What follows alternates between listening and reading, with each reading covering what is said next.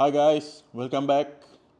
Today we're going to do an overview of the all-new MSI X870 Tomahawk Wi-Fi. This is the new motherboard for the AMD Ryzen 9000 series or AM5 platform. This is the X870 and there is no E variant to this.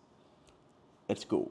I'm going to show you all what you get with this motherboard. We're going to look at the motherboard towards the very end, but let's see what comes inside this box first.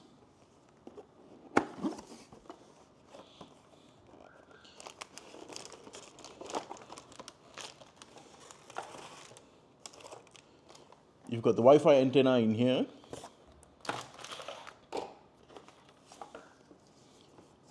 You've got stickers, you've got manuals and whatnot. I think it's about time manufacturers actually stop with this and let's just go with QR codes. You've got SATA cables.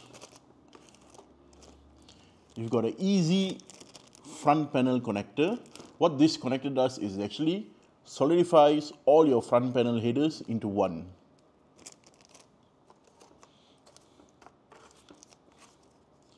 You've got plenty of M.2 screws.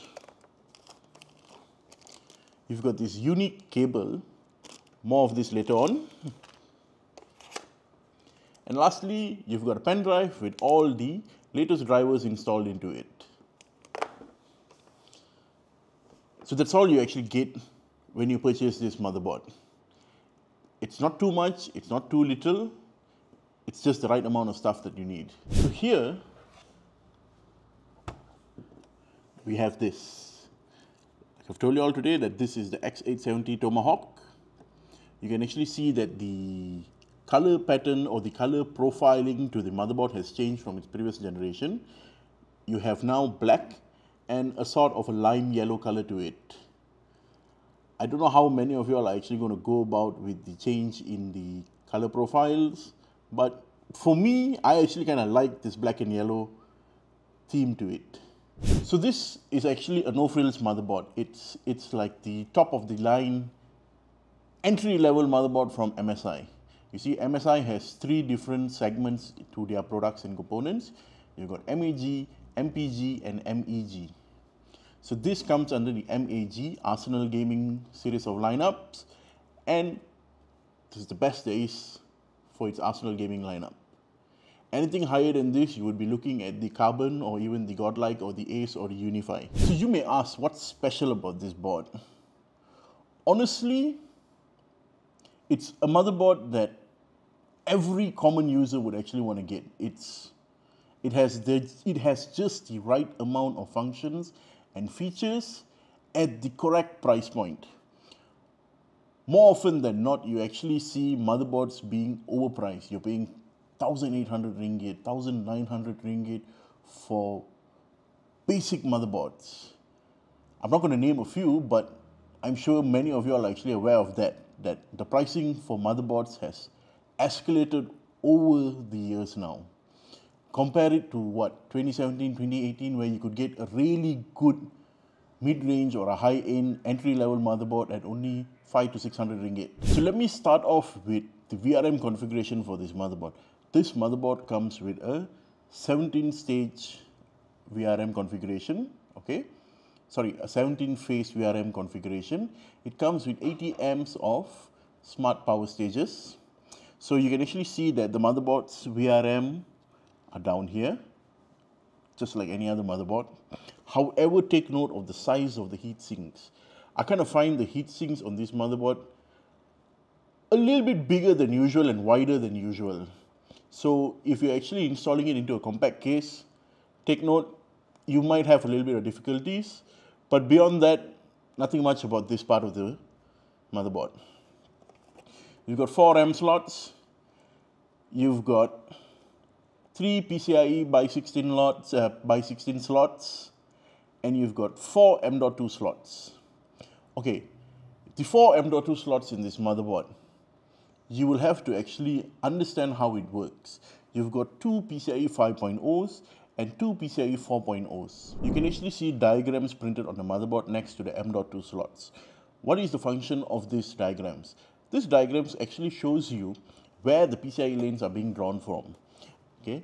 It actually shows you whether it's coming from the chipset or whether it's coming from the processor. Two PCIe Gen 5s, two PCIe Gen 4s, however, take note that one of it can only reach up to speeds of 32 gigabytes per second, while the other can go up to 64 gigabytes per second. Basically, PCIe 4 times 4 or PCIe 4 times 2. So as for by 16 lanes, you've got 3 here. The top one has been reinforced with steel, while there are 2 just in its standard plastic configurations. Okay, so for your main graphics card, you can actually put it in the topmost slot.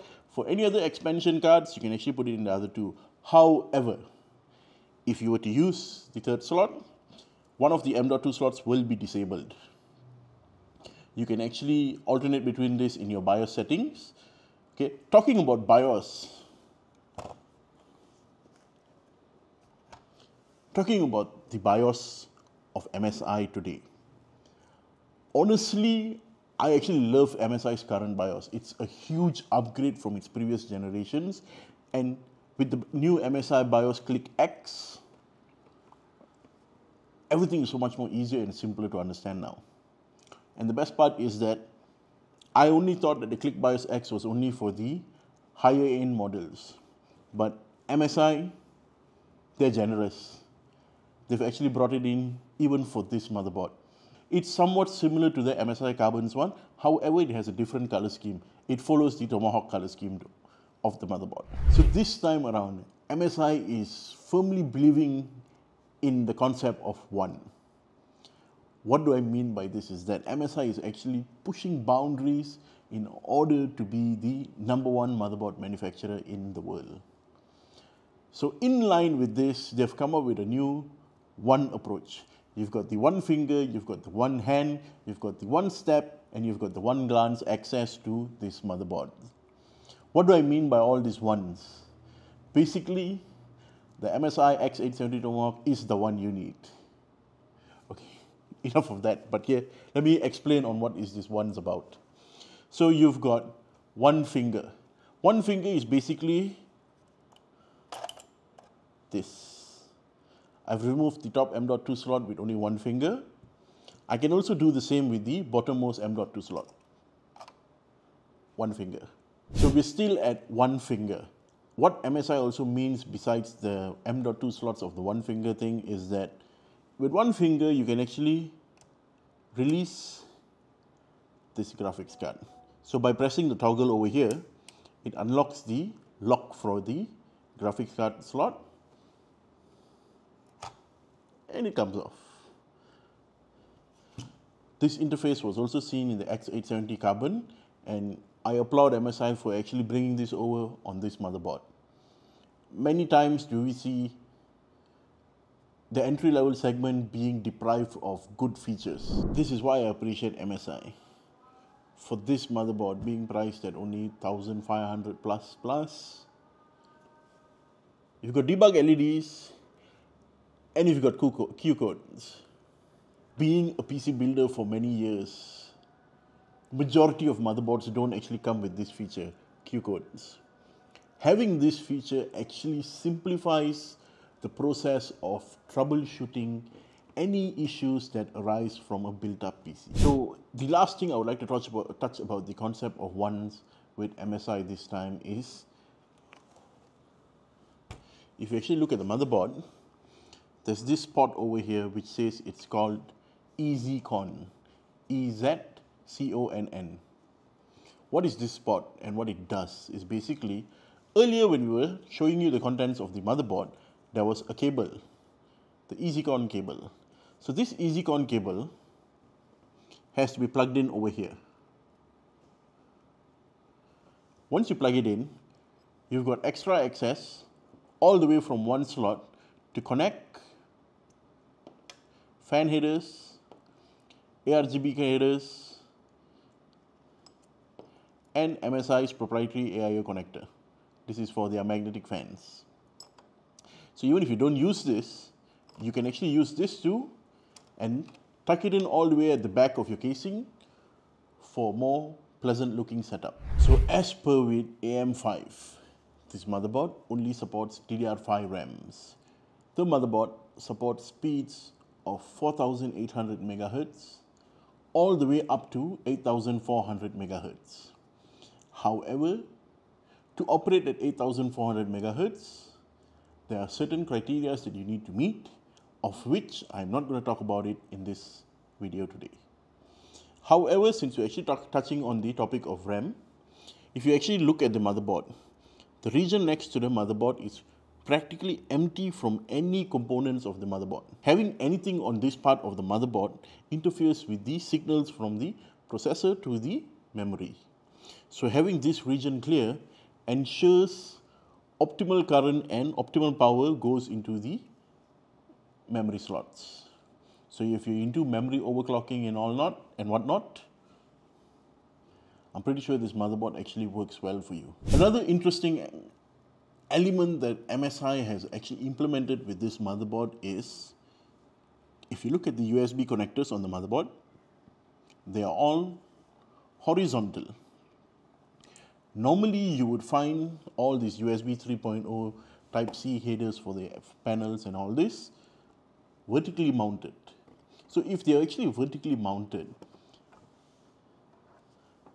the cables that you're actually going to connect to these headers tend to be bent this way.